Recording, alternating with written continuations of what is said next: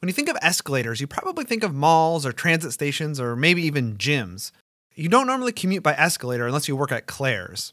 But planners in Medellín, Colombia decided to install escalators in one of the poorest and hilliest neighborhoods in the hopes of improving mobility options and reducing social inequality. But did the escalators give residents of Comuna 13 a lift? Dutch researcher Letty Reimerink wondered the same thing and conducted a study of the residents in Comuna 13 to figure out if the escalator lived up to the expectations of city planners. Her paper in the Bulletin of Latin American Research is the primary source for this video, and I've left a link to it below. So Medellín, Colombia is no stranger to trying novel transportation solutions to solve problems of poverty and mobility.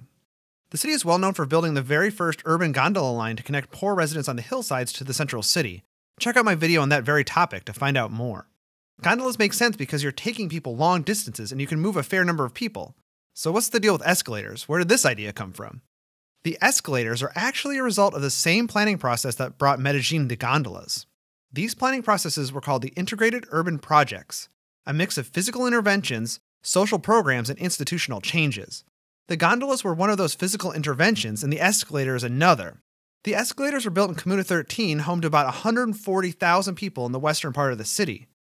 There are legally built dwellings in the valley for low and moderate income people, while the development on the hillsides was unplanned and constructed rapidly as the area grew in the 1970s and 1980s. The hillside location made it difficult for the city to serve those residents. The city largely abandoned the area and left residents to fend for themselves. Urban guerrilla groups filled the power vacuum. Clashes between urban guerrillas and paramilitary groups made Comuna 13 the most dangerous area in one of the most dangerous cities in the world. It wasn't until 2003 that the violence began to subside and some semblance of order was restored. The city decided it wanted to connect the dense, unplanned areas in the hills with the more formal city below. The plan was to create a transportation connection between the hillside and the San Javier metro station. The city built sports fields, libraries, schools, and flower beds along the main thoroughfares to the station to improve connectivity and signal to the residents that the city no longer abandoned the area. The escalator was one of these physical interventions. The escalator itself is 93 meters long, and it lifts passengers, or riders, or people, 38 meters up. It replaced 357 stairs residents had to take to get to their homes.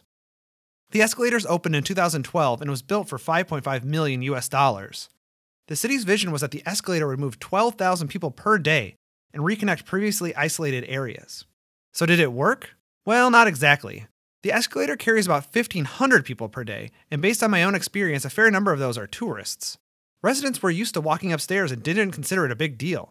The planners thought that residents from far away would use the escalators to avoid climbing stairs, but it only attracts residents from about 200 meters away. The kids like it because it's fun, and people hang out on and around the escalator after Sunday church service, but it does not serve as a regular mode of transportation for most. It attracts some tourists, but no new businesses opened as a result. Nobody's income in the area really improved either. The escalators did bring one other benefit to residents: pride in their neighborhood. The escalators brought positive attention to an area previously known for violence. Friends and relatives of the nearby residents started visiting again. Architects and tourists came to check out the escalator. This new public space encouraged people to congregate out in the open again, something they couldn't do safely before. Medellín and Comuna 13 received positive press in international news outlets. This was all something unthinkable a decade ago. Local residents view this escalator as a gift from the city. So escalators will probably not be the next big thing in urban transportation, and will remain in the domain of shopping malls. But in Comuna 13, it provides other intangible benefits that may well be worth the expense. And hey, beats walking, I guess. Stay tuned for my next video on another Medellín transportation innovation, commuting by slide. Just kidding, but these were a lot of fun, and if you had fun watching this video, consider subscribing.